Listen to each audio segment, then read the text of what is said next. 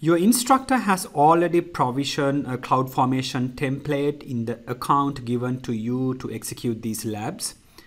And that has created a virtual private cloud with the CIDR block 10.0.0.0/16, which we call the DevOps VPC. The DevOps VPC has two subnet, pub1 and pub2, in two availability zones with the given CIDR blocks. We have also created a route table that allows you to route traffic to the internet through an internet gateway so that you can connect into some of the EC2 instance that we are soon going to spin up in these subnets. The route table also allows any traffic to flow between these two subnets. So this environment, this network configuration is already provisioned in your lab environment when you log into your AWS console. What we are going to do next is to spin up two EC2 instances. The first one being the dev machine with the IP address 10.0.1.20. It's very important to note this down because you are going to start this machine with this IP address. And this machine we are going to spin up with already pre-built image that we have shared with you in your account that has Visual Studio Code installed. It also has Azure DevOps Server Express, and Azure DevOps Server Express uses SQL Server Express, which is already installed in this machine as it's back in storage. And also you will find some useful tools like Notepad++ installed on this dev machine. The Azure DevOps Server in this dev machine comes with a pre-configured set of projects that we are going to explore in the labs in this exercise. Then we are going to start another machine called build machine with the IP address 10.0.2.30. And this build machine has .NET Core SDK already installed. And it also has Azure DevOps Server agent set up so that the Azure DevOps Server in dev machine already comes with a built agent configured. So let's go and then start these two EC2 instances in these subnets. So I have logged into my AWS console. Make sure that you are in the correct region. So the first thing is we are going to start is the dev machine. So go to your EC2 section of the console and go to instances and click launch instance. So if you go into my Amazon machine image, your instructor has already shared a machine image with you. So you need to select this shared with me option. It's very important that you select the shared with me option and then select the DevOps dev machine. The Amazon machine image ID may be different for you. And also time to time when we publish a new version of this, there will be a dash, something like V1, V2, V3 to identify different versions. But select the one with the DevOps dev machine in its name prefix. For the development machine, we are going to select the T2 large instance. Depending on the configuration that you have in your environment, if you have permissions to execute T2 large instance, you will be successfully start this instance. But if you select a different instance type, make sure that you have the permission to start that large instances. So I'm going to start a T2 large instance. And the VPC has to be this DevOps VPC. So ignore the ID at the end. It comes as part of the CloudFormation provisioning, but you need to select this DevOps VPC. Select the availability zone 1, the pub1 for this. You need to have a public IP address, so make it enabled. IAM role, you need to select dev machine role, this one, DevOps dev machine role. So later we are going to attach some permissions into this so that we can invoke certain AWS services. So make sure that you select DevOps dev machine role for this IAM role. So everything looks good. For the IP address, you need to specify a fixed address, 0120. So you need to use this IP address because the build machine is configured to identify the development machine with this IP address. Click Add Storage, keep it in the default 80. You don't need to add tags, configure security groups. Select existing security groups and then select this DevOps Dev Machine Security Group that allows you to RDP into this instance. Review and launch. Everything looks good. Click launch. You don't need to use an existing key pair. The username and the password to log in into this instance is given in your lab document. So this instance image comes with already username and password configured. Launch the instance.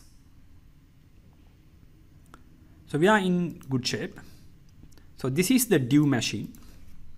So let's call it Dev machine. We will start the build machine now. Again, click launch instance. Select my Amazon machine image. Select shared with me. And when you select shared with me, you will find another image called DevOps build machine. So this has Azure DevOps server agent already installed. Select that. For this one, you are going to use T2 medium instance. Configure the instance details. We are going to start it in the DevOps VPC in availability zone 2, called pub2. Auto assign IP address, we are going to remote login into that. So say it yes. IAM role has to be build machine, DevOps build machine role. The IP address you can define as 10.0.2.30. Click Add Storage. 80 is good amount. Go to the security groups. Click Next. Select an existing security group. You need to select this build machine security group. Click Review and Launch. Launch the instance. You don't need to have a key pair to log in, so proceed without a key pair and acknowledge that you know that. Launch the instance. So this is my build agent.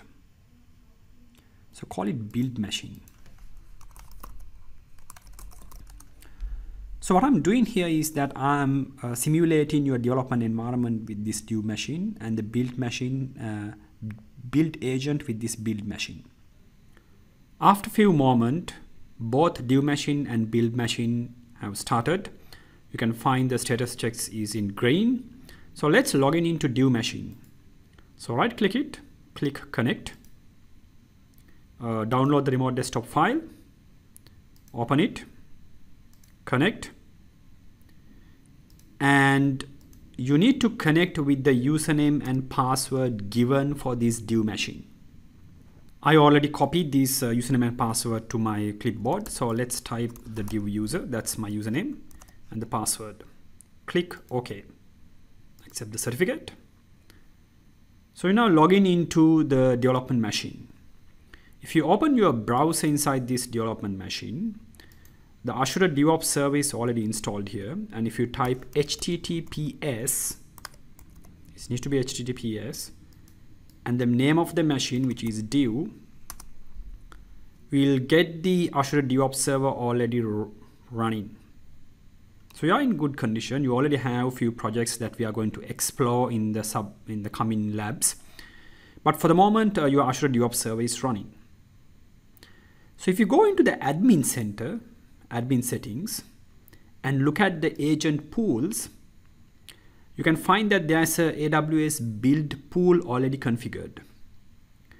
Your build agent, which is running on the build machine, may be green, but it doesn't necessarily mean that it has the proper connectivity. So let's log in into the build machine and then check whether this build agent can actually connect into this the Azure DevOps server.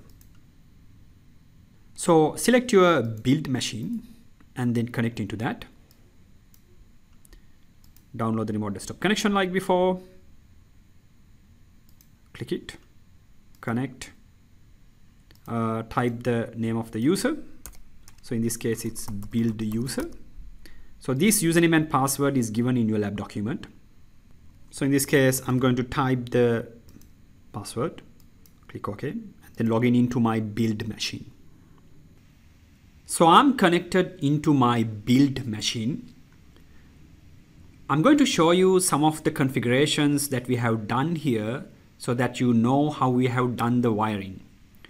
So if you go to the CMD or the command prompt and then type ping div, you can find that this build machine identifies the domain or the machine div configured to run on this IP address 10.0.1.20, which is the same IP address that I have given for my div machine when I started it. So if you look at this div machine, you can find the IP address of that one is 10.0.1.20.